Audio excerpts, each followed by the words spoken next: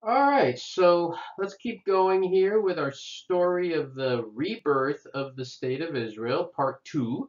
And here is just an image of actually the boardwalk down in Tel Aviv. If you ever go to Tel Aviv, this very busy city I mentioned last time, just a couple of the hotels you see there. It's usually pretty busy, especially during the touristy part of the year. But anyways, what we had talked about last time was kind of the beginnings of the Zionist movement, of course, this idea that the Jewish people needed a homeland, somewhere where they would feel safe and protected. And then how there was that issue of, as the Jewish people were coming in through the Aliyahs, you also had the Arab population in there, and the Arab population was not exactly happy with the Jewish people migrating in. To that end, we had talked about Balfour and how he had the Balfour Declaration, which kind of acknowledged that yes, this area should be a homeland for the Jewish people. It makes sense. That's where the Jewish people started their history. But at the same time, you have to take care of the other non-Jewish people living in this land as well. So we're going to kind of continue on to see how all of this unfolds. Also, just so you know, in your packet, or I'll post one or the other, you'll have a timeline that's kind of a nice little, chronological order of all of this. And it really helps to kind of make sure you have everything in the right proper chronology to understand this entire event from beginning to end. Okay, so just be aware you have that. All right, so this is what goes on. So by the end of 1918, World War I ends. We know again, just to remind you, the land of Palestine falls under the British mandate. So now, as we get into 1920 period, after the Balfour Declaration, now the land is under British control. All right, so that's an important thing to remember and note. And remember, I said you had the two communities, the Arab community and the Jewish community. And in 1920, you start to see some of the attacks. So, for example, there was a city called Tel Hai. Well, first of all, in 1920, before I get to that, there was the Third Aliyah. So there was another, mass movement of Jewish people coming into Israel again in 1920. So the Third Aliyah. And as that's happening, this also begins to lead to more conflicts. And so one place is, for example, a city called Tel Hai, a settlement where Jewish people were attacked. In 1920, there were about 47 Jewish, or 1921, sorry, 47 Jewish people killed, 140 wounded by Arab neighbors who simply didn't want them there. Of course, the Jewish people fought back, defended, and there were Arabs killed as well. And so now you're seeing this kind of back and forth fighting. So now you're starting to see things really get a little bit more intense and more unfortunately violent. And so at that point, 1922, kind of little timeline you have here, you had Winston Churchill. Now, this was way before Winston Churchill was the famous big Winston Churchill. This is in 1922. He's an important guy in England, but not the guy in England. And he wrote a paper called a White Paper. And in this White Paper, he basically said, yeah, the Jewish people should have this as their land, but you got to stop coming in great numbers. And he's saying you can't have too many people coming in at too quickly because it's just gonna disrupt things, create chaos. Well, again, in the 1920s and early 30s, as you could see there, nobody cared, right? The Jewish people had the fourth Aliyah from 1924 to 1928, and then another, not a surprise, massive migration from 1933 to 1936. By the time we get to 1936, you had about 400,000 Jewish people now had migrated into this land of Palestine. Why so many? Well, of course, this is the 1920s and 30s, right? This is the time when Hitler was rising to power. Hitler's already in power by the 1930s, and it was becoming very clear to the Jewish people they need to get the heck out of Europe, or they're going to have a problem. Many more Jewish people would have liked to go there, but the issue was that the British were kind of not allowing a lot of Jewish people to move in. So now you've got a couple issues, right? You've got the issue of the Jewish people wanting to move in and the British kind of trying to regulate it. And you also have the issue of the conflict between the Arab and the Jewish people who are now living in this land together, right? And now all of that is going on as we get to 1936. This is an interesting quote by Winston Churchill because, I just got through saying he wrote the white paper, but eventually Winston Churchill, as you could see there in his quote, he says it is manifestly the right of that scattered Jews should have a national center and a national home. And where else but in Palestine, with which for 3,000 years they have been intimately and profoundly associated. So again, this quote by Winston Churchill is one that, yes, he does acknowledge this, but at the same time, the British were oftentimes dragging their feet. They weren't really willing to just say, hey, here's a state, and we're going to just allow this to happen in the 1930s. And so part of the reason is, of course, they don't want to upset the Arab communities either there, and so they're kind of in a place where they don't want to make anybody unhappy. So anyways, that's just an interesting quote by Winston Churchill. The next interesting point we get, the very next year, 1937, a man named Robert Peel. Robert Peel, he proposes what becomes the Peel Commission, known as the Peel Commission, and he's the first one, maybe if you follow this carefully, sometimes you've heard of this concept of a two-state solution, right? And you'll hear this a lot today even, and if you follow the Middle East discussions of Israel and the Palestinians and where should they do, and very often they say they should have a two-state solution.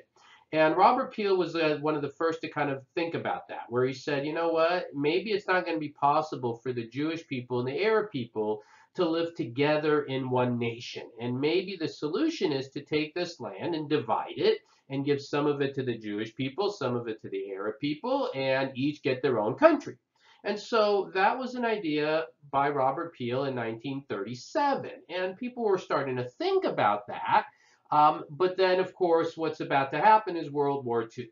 So World War II breaks out 1938, 39. We're into World War II, of course, and the issue of a state for the Jewish people kind of moves to the back burner, right? You're dealing with now a massive world war, Japan, the whole Axis, Italy, Hitler, and many, of course, European powers in the United States. When we eventually get into World War II, see that as the bigger issue on the global stage, obviously. So this Robert Peel idea kind of just gets put on the back burner for a while. Then the war breaks out, right? And then the question is, what now happens as we get into the early 1940s? And you see some pretty pivotal events happening in the early 1940s, leading up again to eventually the official creation of the State of Israel. So in the 1940s, this British refusal continues. As Jewish people were trying to go to this land that they want to be, of course, the land of Israel, the British simply wouldn't let them. In fact, during the 1940s, the Jewish people who were trying to make their way into Israel were held into detention camps. They were taken, they were put into detention camps on the island of Cyprus that the British controlled at the time. And this was during the Holocaust. So you can try to imagine, you've got a situation where 1/3 of the total Jewish population in the world is being massacred. They're trying to escape, right? And just from complete annihilation, right? We're not talking about, I want to leave from one country to another country because our economy is bad in one country. We're talking about, I need to leave this country or I'm going to have everybody I know murdered, right? And the British like, nope, sorry, we're not going to let you into Israel. And they put them in detention camps. Of course, the Americans during the Franklin Roosevelt administration also limited Jewish refugees, as we talked about during the World War II lecture a little bit. Only 20,000 Jews were allowed to enter the United States from European powers. There were ships with Jewish refugees. I think I mentioned the St. Louis in the previous lecture that were just turned around and, eventually all in gas chambers ended up. And so there wasn't really much desire to have, again, this safe haven for the Jewish people. Meanwhile, as that's happening in the early 1940s, the Jewish people that had already moved into this region of Israel, Palestine, I'm going to kind of call it both at this point because we're very close to it officially becoming Israel, they established their own military. And that military is known as the Haganah, right? So that's that term there, Haganah. It's literally the Hebrew word which means defense. That's what the word means in Hebrew. And it was led by a man named Menachem Begin. And Menachem Begin also eventually will be a very prominent man in Israeli politics. And he, was very determined to keep the fight going to try to get independence from the British. In 1946, you had a kind of infamous event known as Black Sabbath or Black Shabbat, as it's sometimes called. And Shabbat is Yom Shabbat's the Friday evening when the Shabbat starts in Jewish culture, right? You light the candles and all that. And anyways, on that day, many of the Haganah leaders were actually arrested by the British. So you can imagine that the Jewish people inside of Israel were very upset. And this leads to a little bit more of an aggressive approach by some leaders of the Israeli military that were developing. They started to actually kidnap some British officials in Israel, in Palestine. And one of the more dramatic things they did was there was a hotel known as the King David Hotel. And the King David Hotel inside of, again, what will become Israel, had a bunch of British people in there, and it was a stronghold where the British were holding a lot of their official meetings and so forth. And the leaders of the Israeli movement, resistance movement, basically called the hotel one day and said, we're not happy with the way things are going. We have planted a bomb, and we advise everybody to leave because this bomb is going to go off and it's going to blow up this hotel. And they called, they gave a warning. They didn't want people to be killed. And so they called, they give this warning, they ignored it. They called a second time, gave a warning, this bomb's going to go off. It's already been planted. And I don't remember if there were 2 or there were 3 warnings, but there were multiple warnings given, all ignored. The bomb went off. People were, of course, injured and killed. But again, the point of this story is it's, again, showing you where we're getting to by the 1940s. Again, you're in the middle of the Holocaust is now just about over, of course. By 1946, the war has ended.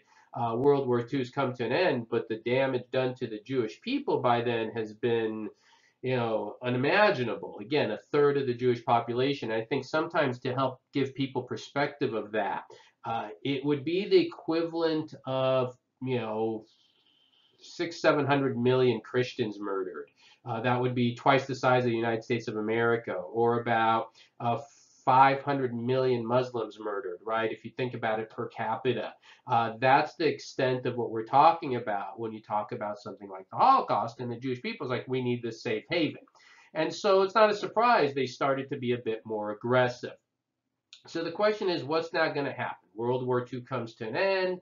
The British still control this land. You still have the issue of the Arabs living in this area. They don't want the Jewish people there either. And so now things are getting pretty intense. And the question is, how is this all, if anything, going to be resolved? Is it even going to be possible to be resolved? This is just a quick photo I have of the Haganah, early photo of the Haganah. And you can see, it's just kind of, average people, right? It's not like a super high trained military machine. It's just, these, kind of almost would say like the United States in the beginning, the Minutemen, right? Where they just kind of, average people who get together and go into the army. And I don't know if you're aware of this, but even to this day in Israel, army is military duty is a mandatory experience for all Israelis, men and women, actually. Today, if you go to Israel and you live in Israel and you're an Israeli citizen, all men when they're 18 go to the army. All women when they're 18 go to the army. And you have to serve in the military for a couple of years, 2-3 years, and then the men actually have to do reserve duty, and it's something that's required. And the reason, of course, as you're going to see as we move on the lecture, is once Israel is established, they're going to have to deal with a lot of wars, and it was necessary to build up this kind of army, especially since the population is really small. So this is kind of the early military of pre-Israel, right, before Israel is officially a state. All right, so then we get to the pivotal moment. And this is one of the most significant moments in the entire story of the creation of the state of Israel. So I've shown you this map before. We're going to talk about it a little bit more detail. I'm going to explain all this to you and explain why This moment in 1947 is so key to the history of the creation of the State of Israel, the modern conflicts between Israel and its Arab neighbors, the whole thing. So you see this word, UNSCOP, right? What does that stand for? United Nations Special Committee on Palestine, all right? United Nations Special Committee on Palestine. You definitely want to know that. So World War II comes to an end. The British look at the situation and basically say, we can't handle this, right? We don't know how to handle this situation. We don't know what to do. They throw it to the United Nations. The United Nations forms this committee in April of 1947. And this committee was a committee that would meet for months. This wasn't just something they just kind of pulled out of real quickly. They processed this. They looked at this land. And this committee in the United Nations, again, the United Nations was also, just to remember, just created. It was a very different United Nations than today. It was much smaller. It had very different purposes. It was, I would say, a much more organization with much more integrity back then than it is today. If you follow the United Nations today, the United Nations today is actually pretty corrupt. It has, just the example I always like using is the United Nations today has a Human Rights Commission. And on the Human Rights Commission of the United Nations today, you have countries like Saudi Arabia and Yemen and other countries that have been known to be very brutal historically, and they're on the UN Human Rights Commission. There's a lot of unfortunate things with it. But anyways, back in 1947, this was this new international organization that they thought can have some sort of impact on this. And they studied everything. They studied the population, they studied the land, they studied the resources. And what they discovered by 1947, when you look at this map, everything in green and everything in yellow combined, that population now had about 50%, 50%. About half that population was Jews, about half that population were Arabs by then, roughly. And they decided to go back to that Robert Peel idea. Remember that two-state solution. And you can see what you see on this map. The green, proposed Jewish state. The yellow, proposed Arab state. And then blue here is this little international zone.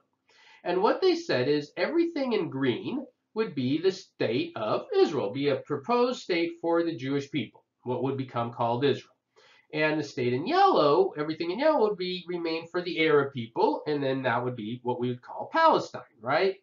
And you go, why didn't they just take this map and just divide it north-south, right? Or why didn't they, right? Or why didn't they just divide it east-west? Why does it look so, funky? Why is it these kind of bits and pieces? Why isn't it, all that? That had to do with demographics, right? What you see is the areas in green were heavily populated by Jewish people, like the city of Tel Aviv, right? Areas like Gaza were heavily populated by the Arab people. So this is sometimes what we call the Gaza area. And this region over here that I'm circling, right, this is what's often referred to as the West Bank area. It's the West Bank of the Jordan River, so it's called the West Bank. Even though it's in the east, it's the West Bank of the Jordan River. All right, anyways, so those areas had more heavy Arab population, right? Muslim Arab populations opposed to the Jewish people in the rest of the region. And so they said, let's do this. Let's divide it up and we'll make this a two-state solution. So this went to the United Nations for a vote, and the vote was very interesting. When the vote ended, there were 33 countries that voted yes, we support this idea. There were 13 countries that said no, and there were 10 countries that abstained, including the British. The British like, we're not going to deal with this, we're out, right? We don't want to. But there were 33 countries that said yes and 13 that said no. Well, the 33 countries that said yes were all pretty much Western civilization, European countries, and so forth. The 13 countries that said no were primarily the Arab countries around what would be this newly created state of Israel. Countries like Egypt and Jordan and Syria and Lebanon, they all opposed this idea. Now, I want you to keep this point in mind. When they created the state of Israel, none of those countries, Egypt, Syria, Lebanon, none of them had any land taken away from them. Remember, this was all British land. They simply opposed it because they did not want a Jewish state in their neighborhood. It's that simple. I know sometimes people try to make it into, oh no, they're displacing all the Arab population there and so forth. Well, the Arab population was given a homeland as well. What are you going to do? This is a concept of what do you do at this point? And now there is an issue, right? Because are there going to be Jewish people living in this yellow area? Yes. Are there going to be Arab people living in the green areas? Yes, right? There's no way to draw this perfectly, right? But so you tried, and that's why it looks like this kind of funky looking map. And so the question is, will the Arab world be able to accept this two-state solution? And so right off, 1947, it comes out. 1948, Israel says, we're good, we accept. There's an independence meeting, May 14th, 1948. Israel declares its official independence. This is the building where it happened. Inside, you see, the Star of David. You see Herzl. You see this table here, the podium. All the leaders were there. They signed their Declaration of Independence. It's one of the primary sources in your packet, and I really encourage you to read that. And I encourage you need to read that primary source document, because when you read it, what you're going to see, obviously, is how there's this definitely tone in here that we want to work with our Arab neighbors. We don't want to have wars with them. We don't want to fight with them. We want to live in peace with them. And that tone is very clear in that document. They met, that's the inside of the building. This is the outside of the building. Again, these are pictures that I took when I was there. And it's a very unassuming building. This is Independence Hall for the creation of the State of Israel. And so they create this document May 1948. Well, as soon as this document is created, the Arab countries that border the State of Israel said, we do not accept this.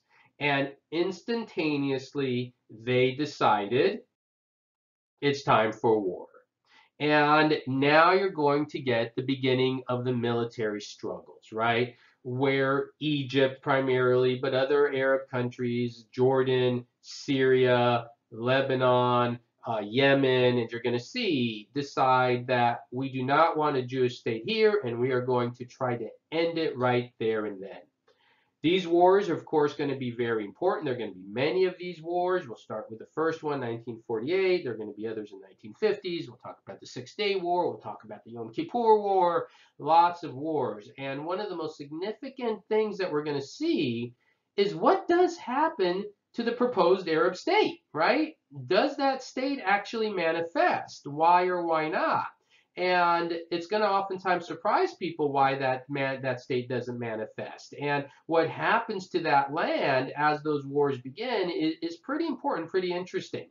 So that's going to be our next stories. As we get into the military conflicts, what happens? How does Israel fight off all of these Arab nations? And what does happen as a result of these wars to that land that was initially supposed to go to the Arabs? What happens to it? And so we're going to kind of talk about all that in our subsequent lectures. All right, so I hope all that's getting pretty clear. Again, you do have that timeline. Look at that timeline in your packet. The wars are pretty dramatic, as we're going to see. We'll talk about them in pretty good detail, I think, in the upcoming lectures. All right, again, as always, if you have any questions, please let me know. Thank you.